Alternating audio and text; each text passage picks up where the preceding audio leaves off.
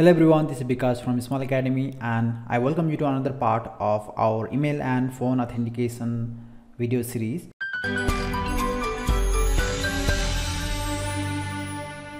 So in the last two parts, we connected our application to the Firebase, and we also created the templates that is required for login and sign up, as well as we created the template for the tab layout. And now in this video we are going to implement the fragments that we have created for the login and registration, and we're going to integrate that with the tab layout. So if you don't know about tab layout, then I have separate tutorial for that in the channel. So if you want to learn more about that, in that video I talk all about tab layout and how we can implement that. But if you just want to continue with the video, then follow along with me, because I'm just going to follow the same steps to integrate that tab layout with the fragments that we have.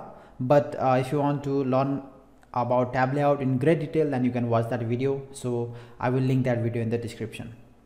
Anyway, so let's go ahead and start the Android Studio. And here we had left in the last video. So now I'm going to continue from here. And if you remember, in the activity main, I have created this tab layout with the login and sign up button, and we have this pager to display the fragments. So now we need an adapter for the tab layout to work. So we need to create a pager adapter so that we can load the appropriate fragment when somebody click on the login or sign up tab we have here. So to do that, I'm going to start by creating the class pager. I'm going to create the new class called pager adapter. Okay, so this is the class that is going to handle the click or slide on our tab layout so that user can navigate around. Okay, and our pager adapter is not going to have that much of code. It's just going to have the few methods that will handle the operation of our tab layout. So our pager adapter is going to extend the fragment pager adapter, because we are going to load the fragments when the tab is clicked. So I'm going to extend that fragment pager adapter. Now you can see it's going to need to override few methods. So I'm going to implement the methods by clicking on this red ball, and we are going to implement two more methods, that is get item and get count. So click on OK, and after that it's going to implement the required method. Now here we have the get item method, which pass the position of the item. So we can use these methods to load the appropriate fragments into the tab. So if somebody click on login, then we can load the login fragment that we have here. And if somebody click on register in the tab layout, that tab layout we have here, like if somebody click on sign up, then we're going to load this register fragment into this particular view pager. Okay, so now here we also need the constructor, so that we'll be able to pass the data from the main activity when we actually call this. And now previously, maybe in the tutorial that I have made on the tab layout, I may have used this fragment pager adapter with fragment manager, but now they have deprecated this particular methods and they have added new method which needs to have the behavior. Okay, so now I'm gonna check this fragment pager adapter, which need two arguments, that is fragment manager as well as the behavior. So click on OK, and after that it's going to create this constructor with the super methods inside. Okay, now I need to keep count of the number of tab that we have in our tab layout, so that we'll be able to handle the click on the tab layout, so that we can take care of the click on 0 or 1 tab. That is, we currently have 2 tabs. So if user click on login tab, that means it is in the number 0, that is, it is in the 0 position. And if somebody click and sign up, then it is in the 1st position. But if you have like multiple tabs, like if you have 4 tabs, then you're gonna have 0, 1, 2 and 3 numbers available. So we need to keep track of number of tabs available here. Okay, so to do that, I'm going to pass the number of tabs that we have in this tab layout when we call this pager adapter. So that's why I'm going to create new private field here, integer data type called number of tabs. Okay, And now I'm going to pass that data through this constructor here. So integer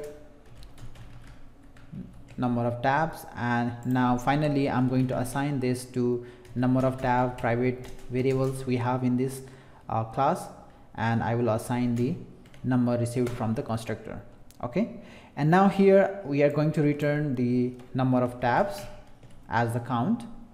So, and now finally inside this we can take care of the clicks, or we can take care of the events that user going to do or user going to click on our tab layout. Okay, so generally we can use if else methods or switch method. So we're going to pass the position, and now based on the position clicked by the user, we are going to load the appropriate fragment into the pager.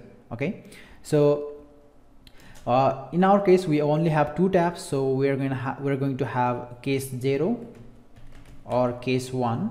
Okay, 0 means user have clicked on the login tab, and 1 means user have clicked on the sign up tab. So case 1 and break, and we're gonna have one default just in case, you know, if user perform some invalid operation, then we're simply going to return the null. Now as I said, if user click on the 0th position tab, that means we need to load the login fragment. So we already have the login fragment, so we can use return method. Let me do that here. So return, and we will just create the instance of the login class we have. Okay, and similarly I can use the same code just for the case 1, that is we're going to load the register fragment. All right, but now you can see we are using the return here. We don't need break because that is useless, obviously. Yeah, so this is the code that we need for the pager adapter. Now let's go back to the main activity and implement the tab layout. So first of all, we are going to need the variable name for the tab layout so that we can connect the resources. So I'm just going to name it as tabs, and now I'll connect that with the XML layout we have, id.tabs. Make sure this is the correct variable name. So I'm just going to hold control and click on this, and it should send me to the tabs here. Okay, so that means we are pointing to the correct XML resources. All right, now similarly we need to create the variable for tab items and the pager. Now let's go to the main activity and create the tab items. Okay, and one is for login tab item as well as the register tab item. Okay, so these are the 2 items that we are going to need for our tab layout, since our tab only has the 2 tabs. So login tab items, I'm going to connect to the tab item that we have in our tab layout, and I may have not given the ID for that. So login tab, and this is the register tab. Okay, and now here I can point this login tab item variable to the correct XML resources. So login tab, right? And similarly for the register tab item, we can use find view ID method r.id dot register tab. All right, and now we also need the pager variable. So I'm going to create view pager. Okay, and let's just name it as pager. And in the main activity, if you remember, we do have this pager. So let me make sure it is pager. So here you can see by default we have this view pager too, but we are going to use the pager, only view pager. So I'm going to remove that and add the pager here, and I'll select this pager from here, and we are good to go. Okay, make sure to change this. If you don't, then you're going to get some error when you run this application, or you may not be able to load the fragments here. Okay, so yeah, so I'm going to point this pager to the correct XML resources. So let me make sure that we have this pager ID here, and now pager equals to, I can use the find view ID r.id dot pager. All right, so these are the variables we need, and we also need one more instance of pager adapter. So I'm just going to create the adapter. Okay, so these are the things we need, and now I'm going to add the on-click listener on the tabs. So basically, when somebody click on the tabs, we need to handle that event so that we'll be able to load the appropriate fragments, as I said already. So now we can add on tab selected listener. So whenever tab is selected, it's going to call this particular method here. So new TabLayout dot on tab selected listener, and here you can see it is automatically override few methods for us, that is on tab selected, on tab unselected, and on tab reselected. Based on the operation that user is going to perform, we can handle that event. So if you want to do something when user select the tab, you can perform that operation here, and if you want to do something when user unselect some particular tab, then you can perform that operation here. And just like that, if user go back and reselect the tab he has previously unselected, then you can perform some operation. But we are only interested in on tab selected because we are only going to handle if user select the tabs, right? So what we are going to do is, when user select the tab, we are going to set the current position of our tab, so that when user select this tab, we want to highlight this particular tab, right? And if user select the sign up tab, we need to deselect this and select this highlight green button here. If you watch closely, you can see this highlight button border here at the bottom of this tab. It's going to change to this particular sign up tab when user click on this. So to change this, we need to select the active tab layout, so active tab items. So we should indicate which tab is currently active, and to be able to indicate that, we should override this on tab selected listener, and inside this on tab selected method, we are going to let the adapter know that this particular tab is currently selected by the user. Okay, so now we can call the set current item method of this pager instance. So item, and inside this we can pass the current position of the tab that is selected by the user. So to do that, we already have these tabs passed through this particular method, and we can use tab dot get current position or get position, right? So that means whenever user tab on any of the tab, then it's going to highlight that particular tab, or it's going to set that particular tab as a active tab, and it's going to load the appropriate fragments, because if user click on the 0 or login, it's going to highlight the login tab, and it's going to return this particular fragments. And similarly for the case 1 or sign up. Okay, so that is the logic here. And now, and if you have previously used the tab layout, you can also have the option to slide from one tab to another. So we need to make sure that user can slide from one tab to another. Okay, so to make sure that, we need to add the on page change listener to this tab.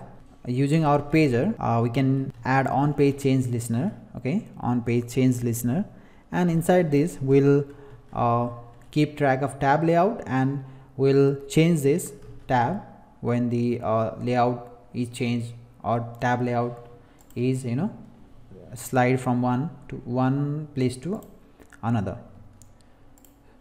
Okay, so this on page change listener is going to handle the slide from one tab to another.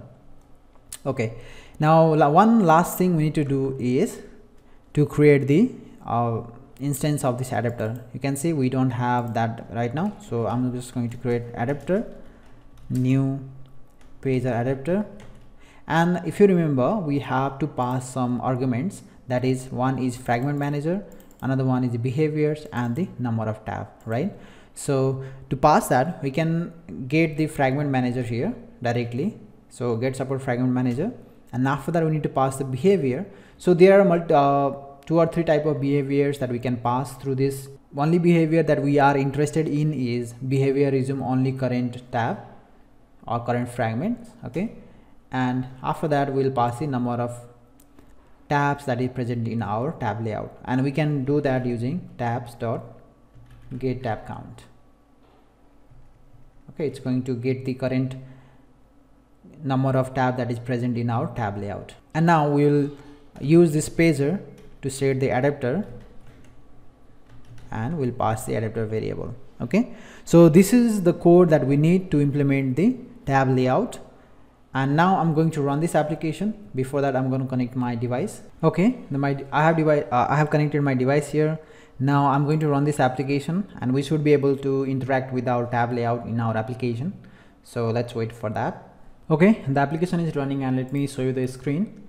Okay, so this is our application. You can see full authentication, and we have login and sign up button here, tab, and we can change from one place to another. We can just tap on these tabs, and it's going to open the particular fragments. But one more thing you can notice here is we have this toolbar that I don't want. So just to remove that toolbars, I can go back to the Android Studio and add one more style with the no action bar command. So I'm just going to go to values and styles, and I'm just going to copy this existing theme that we have for our application and change from dark action bar to no action bar. Okay, and I'm gonna give the new name because I can't have the same name here because this is the base theme. So I'm just going to give no action bar as the name. Now I can go to the manifest here, Android manifest.xml, and I will just change the theme for this main activity from here. So theme, yeah, and now I can choose the no action bar. So if I run this application again, it should hide that toolbar we have here. Okay, so let's see what happens. Okay, so this is what I'm talking about. Now we have this tab and the fragments is loaded correctly. So now from the next video, we are going to implement this sign up page here. So we'll just let the user create account using email first, and after that we'll implement the phone numbers and OTP and everything. So if you have not subscribed to this channel yet, please do so because a lot of good stuff are coming in the videos, and I will see you in the next video. Bye bye.